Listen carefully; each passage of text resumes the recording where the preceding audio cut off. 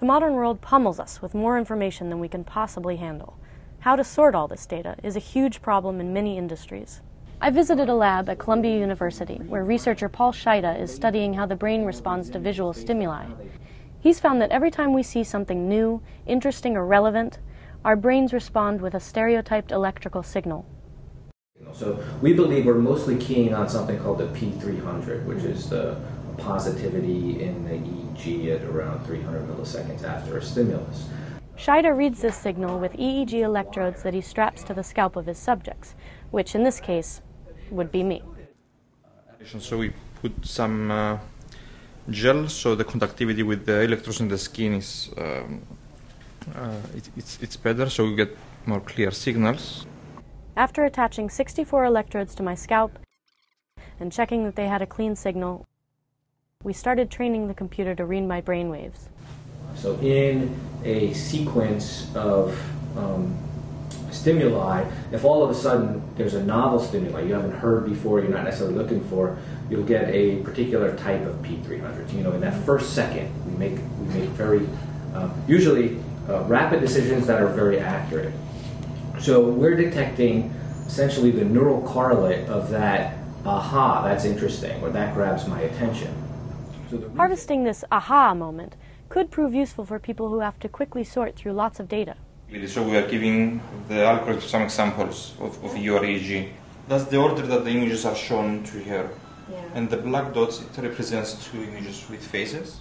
Pictures streamed by, coral, seals, boats, but I was told to watch for human faces.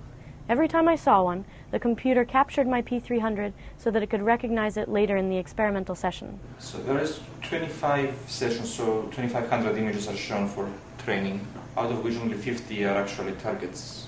And this is the reordering, meaning what the classifier thinks is an image and what's not. So just like Google PageRank, you know, if you get 1,000 hits or whatever, you really only look at the first page, maybe the second page. So it's really important to try to get as many of those things that are interesting to the first couple of pages. So that's kind of what we're trying to do here. But in this case, what we're doing is we're saying, instead of using some algorithm based on who's visited the sites or who's looked at these images, how did those images grab your attention? In the experimental session, I was again presented a random series of pictures. But this time, the computer didn't know which ones were human faces. It relied on my neural output to decide. Then, it moved the images with the strongest response to the top of the heap. So that's, how the original sequence was presented to you. These are targets. Most of them are reordered, to the very front. I don't know if the credit goes to me or the machine, but it worked pretty well. 0.9, you qualify for the... I can be an image analyst? I don't know if you want to do that, but certainly you are qualifying for it.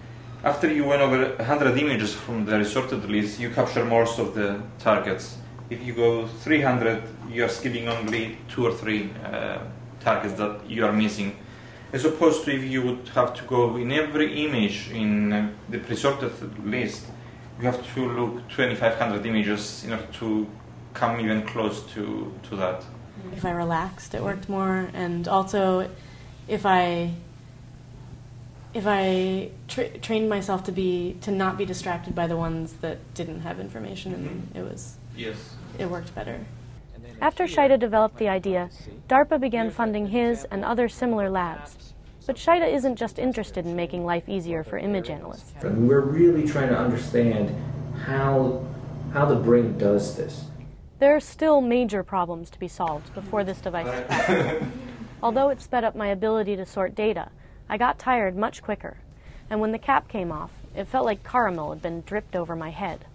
But if we are to deal with the deluge of data that's speeding its way towards us down the information highway, we may have to put up with a bit of discomfort.